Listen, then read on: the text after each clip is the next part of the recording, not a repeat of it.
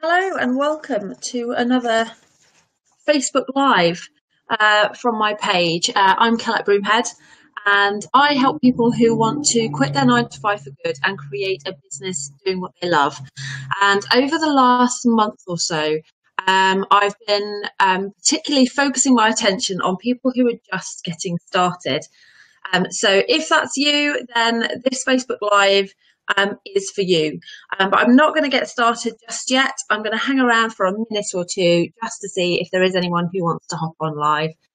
And I'm also going to check that I am actually live. There I am. I can see someone's joined live. Say hello. Give me a wave. And oops, I thought I'd vanished for a second. No, I'm there. Still live. That's good. So, hey, Joanne, nice to see you. So I'm just hanging about for another minute to see if anyone else hops on live. I suspect I've picked a slightly tricky time, certainly here in the UK, with it being kind of Friday night, and everyone's probably got plans. But anyway, so basically, over the last 2 to 3 weeks or so, I've been focusing a lot on helping people who are just getting started, because I think in many ways that's the hardest time in business. You feel a bit out of your depth. There's so much stuff that you know that you've got to do, a lot of stuff that you probably don't know yet that you've got to find out. There's a lot of confusion. Perhaps you're not yet quite fully clear on exactly what it is you want to do. So there's a lot of that, trying to get a bit clearer, trying to get some clarity around what your purpose is going to be, who it is you want to serve, and so on. That's been my focus over the last few weeks, is to try and kind of get a few resources together to really kind of help people who are just in those early stages. So as I say, if that's you, then this should help. I think I've hung around for a couple of minutes now, so I'm going to make a start. So this live is all about giving you some priorities.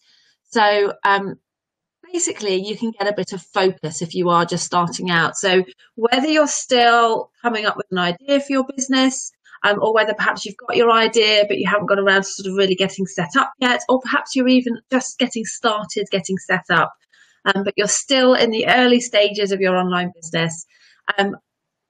Perhaps you kind of fully recognize that feeling of being slightly overwhelmed by what you've got to do, overwhelmed by all the information out there, all the different voices telling you, and I'm not talking voices in your head here, but like online voices telling you all the different things and strategies that you should be focusing on. It can be completely overwhelming. And probably if you're just starting out, you're also still working a 9 to 5.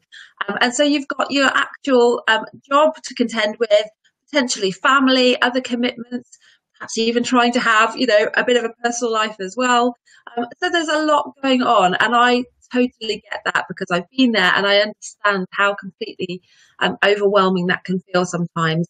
So what I want to do is to give you some key priorities that can give you some focus. So instead of this kind of hot mess of stuff that you feel like you've got to do, you've got 5, in fact, priorities you can kind of work through, which will give you those key foundations that you need to give you kind of a real strong start, so you can then start to move your business forward. So without further ado, actually one more thing, sound like Columbo then. One more thing, if you would like to subscribe for my Facebook Lives, so that you get a reminder each time I'm going live, then just type reminder into the comments, and that should hook you up to my messenger service that sends out reminders, so that you won't miss another live. I should be going live pretty much at least once a week in my page, and I always go live at least once a week in my group business class as well. So if you're not already a member there, then do come and join us. So without further ado, I will now get started going through those 5 basics that you need, those 5 key priorities that you can focus on when you're just getting started to give you those strong foundations in your online business. So priority number 1 is your mission statement. Now, your mission statement can mean any number of things, and there are many blog posts, even books written on the subject of writing a good mission statement. But in simple terms, and this is all about keeping things simple, keeping things nice and easy, no overwhelm, no, confusion, no complication. Let's keep things simple. So in a nutshell, your mission statement needs to include the answers to these 3 questions. If you have a pen and paper to hand, write this down. So, number 1, you need to understand your business purpose. What is your business there to do? Number 2, who is your business there to help? So who are your ideal clients? And the natural urge here is to try and make that as broad as possible. Well, I can help everyone with this service. Everyone would be able to benefit from this. I encourage you to resist that urge and to get as specific as possible with your ideal client. And I'm going to tell you a little, I always say tell you a story. It's not a story. I'm going to give you a little analogy. And if you've watched any of my other Facebook Lives, the chances are you may well have already heard this, because it's one of my favourites and I use it a lot. But I use it a lot because I think it's really helpful in driving home this point. So imagine you're getting married this year and you're looking for a wedding photographer, and you find a couple of options to choose from. So as you always do, as we always do, you go and do a bit of research on their website. So you go to option 1 and you have a look at their website, and you can see they do weddings, they do family portraits, they do babies, they do pets, a jack of all trades. So then you go and take a look at option number 2. And option number 2, their website, it is purely weddings. That's all they do. Weddings are their passion. That's what lights them up. The site is full of tips and tricks on how to take, how to look good in a wedding photo, how to feel comfortable having your photos taken, how to get the right lighting for wedding photos, and so on and so forth. Who are you going to choose? I would say chances are you're going to go with option 2. You're going to go with the wedding specialist. You're going to go with the person whose passion is weddings. Because if you're looking for a wedding photographer, who cares whether they do babies, pets, family portraits? That's not what you're interested in right now. And the same applies for your business. And when you're coming up with your mission statement, your purpose, and your ideal client, you don't need to go broad. You need to go specific, especially when you're just starting out. You don't have visibility yet. You don't have reputation. You don't have testimonials. You don't have social proof. You're starting out with nothing. And so you need a strong hook. And the more specific your purpose is, the more specific your ideal client is, the stronger that hook is to lure them in and to start to grow. Once you get bigger, you can start to get a little bit less specific, and you can kind of spread your wings a little bit more. But for now, when you're starting out, get as specific as possible. Fight that urge to try and please everyone, and just find your little corner and work on that. So that is point number 1, your mission statement. Answer those 3 questions. What is my purpose? Who am I here to help? And what are the results? I don't think I ever actually got to the 3rd question, did I? So basically, 3rd question is, what are the results I'm going to bring about? So what is the problem I'm solving? Who are the people I'm helping? And what are the results I'm going to give them by doing that? And if you can answer those 3 questions, you've got a pretty good mission statement. So that is priority number 1, and definitely make that number 1, because without that clarity, without that understanding of what you're there to do, who you're there to help, and why, the other points that I'm going to cover will be 10 times more difficult. So focus on this first. Get as clear as you can on this first. You may not be able to get as clear as you'd like. Get as clear as you can for now, and then move on, and clarity will come. I didn't get really clear on what I was doing until about 6 months into my business. And it looked completely different to what I started out doing. I did a pretty big change, but I started, and I never would have got to where I am now if I hadn't started doing what I did at this, 6 months beforehand. So do what you can come up with now and then start. That's point number one. Point number two is minimum viable product. So you're a business, you need to sell something. Now, the stress here is on minimum viable product. Again, don't wait till it's perfect. You'll probably never feel fully happy that your product or service is perfect. And if you wait for that, you'll be stuck going nowhere for a very long time. So what you need to go on is what it is you're selling. What is the product or service that you are selling to your customers? What does it do? What does it help them with? What are the practicalities of it? How will it be delivered? What is the cost? What does it look like? Get clear on that. Create your package, whatever that may be.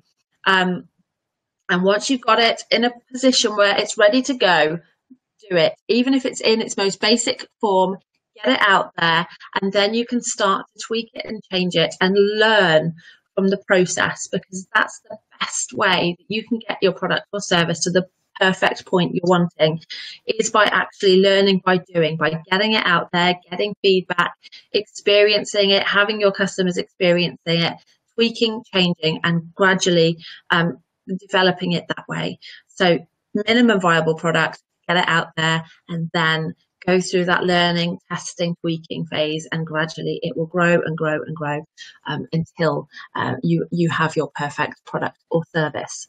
So that is priority number two.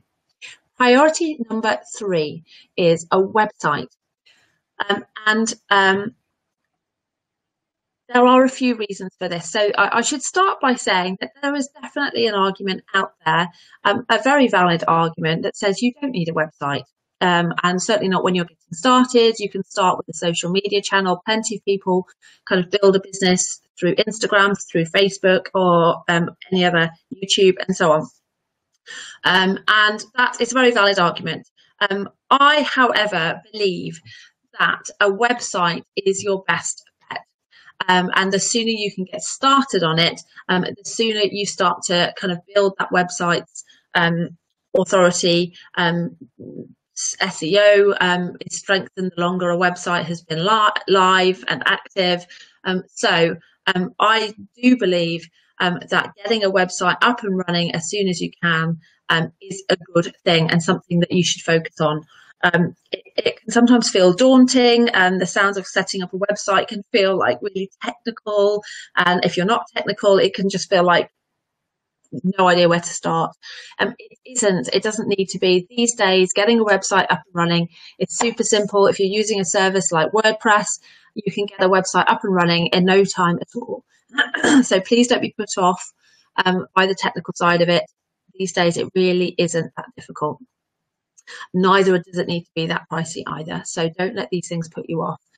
Your website doesn't need to be perfect. And I hope you're seeing the theme in these three priorities. None of this needs to be perfect. One of my favorite sayings at the moment, done is better than perfect. And it's so true.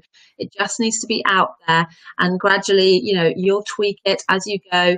You'll make changes. If I look back again, the website that I started out with is completely different looking to the one that I have right now. But I got it out there, and I tweaked and I changed as I went. And you learn by doing, and from the experience that you get from actually taking action. So the reason that I believe that a website should be a priority, while yes, you can build a business through social media, you will never own that platform. Should Facebook, Twitter, Instagram, or whoever change their algorithm one day, you could suddenly find your business in real trouble. Should one of those social media channels disappear completely, so does your business, so does your audience, so does all that hard work that you've put into it. So your website is your base, it's your online home. And yes, those channels are helpful, and I definitely recommend using social media. But I also recommend having that website as your base, as your platform. It gives you credibility as well. So going back to my wedding photographer analogy, and I mentioned, what is the first thing that you do when you're looking for a product or a service, and you're deciding whether to work with someone? Generally speaking, you go and you check out their website. And if a company doesn't have a website, that can sometimes lessen its credibility, even if it's not fairly so. The business might actually be incredibly credible, professional, and so on. But without that website, it makes it difficult to do those checks and to give people peace of mind. So a website helps to give you that credibility as well. There are so many other reasons. I could be here all day. Blogging, if you've got a website, you can blog through your website as well. And I am very passionate about the power of blogging for business, the power it has to build your audience, build your credibility, to give real value to your potential customers. It is such a powerful tool, and done through your website even more so. Again, there are other channels that you can use for blogging, Medium and all that kind of all of those channels. But through your website, it's yours, it's your base, it's your platform. And yeah, I just think it's so worth it. So I'm going to stick to my guns and say website, priority number 3.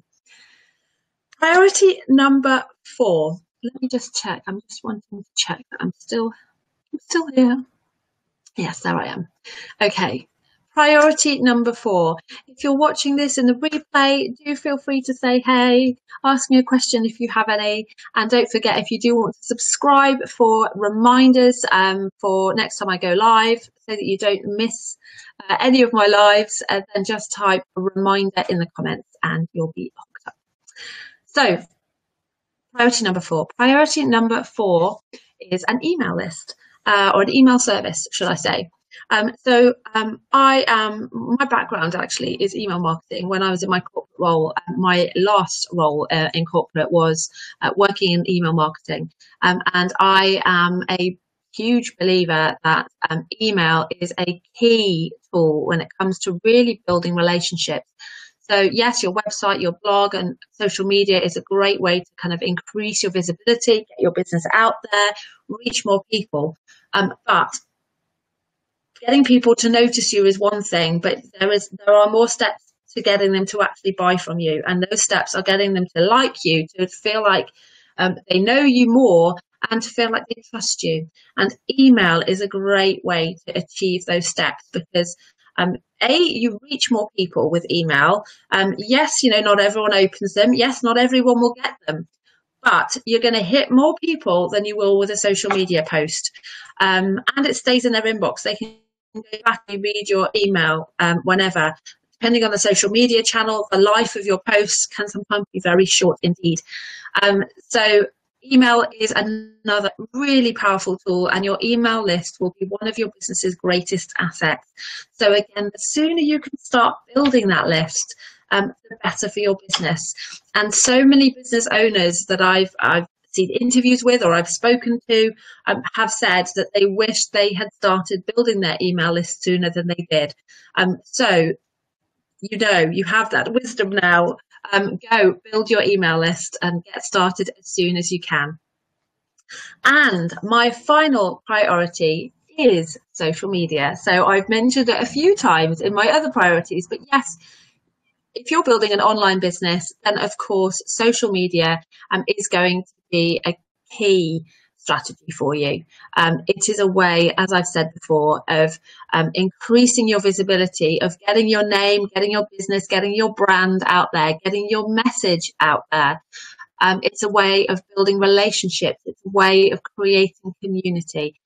There are so many things that you can do with social media that you absolutely should make that one of your first priorities, to get your business page set up and to get set up on your social media channels.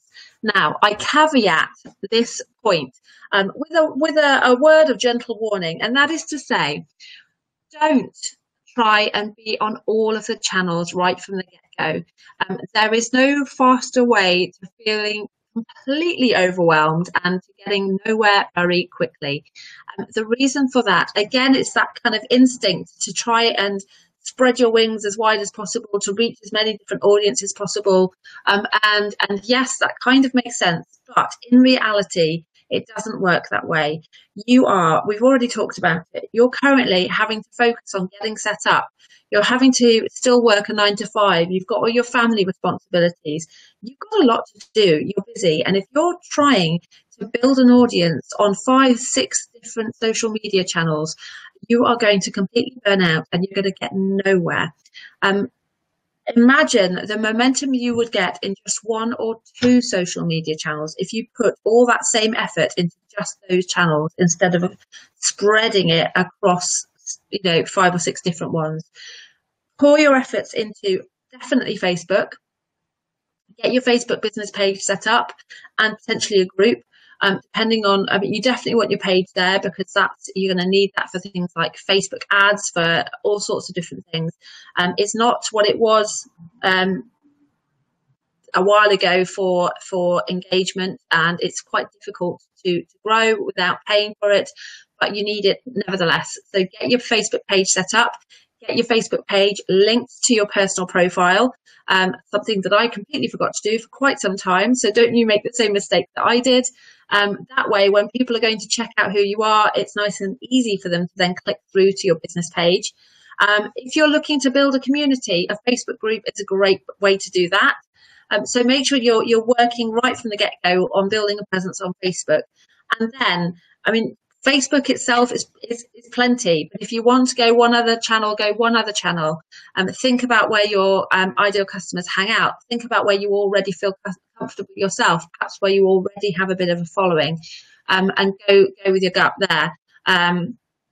But definitely Facebook and perhaps one other, but don't spread yourself too thin. Once you've got some momentum, once you've got a following there, and you can, and you're no longer having to worry about getting your website set up and all of those other things, feel free to then kind of spread your wings a bit more. But for now, when you're just getting started, keep life simple for yourself. Don't make life too complicated. You will get so much more momentum, so much more kind of forward movement if you put all your efforts into just one channel instead of trickling it out into many. So those are my 5 priorities for you if you were just getting started. I shall whiz through them one more time. We have priority number 1, which is your mission statement, and that needs to come before anything else. Understand what your business purpose is. What are you there to help with? What problem are you there to solve? Who are you there to help? And be as specific as possible. And what results are you going to bring about by solving that problem? Answer those 3 questions and that will give you an excellent mission statement. Priority number 2 was your minimum viable product. So getting something out there, you need to sell. This is a business. You've got to have something to sell. Work out what that is, work out what it looks like, how much it costs, and get something out there. It doesn't need to be perfect. Just get something basic out there and you can work from there. Priority number 3 was your website, your online home, your online base, which will give you more credibility, and it will give you a point of contact. It will give people to come and check you out. It will give you a platform to share your blog, your brand, and so on. So your website is priority number 3. Priority number 4 was your email list.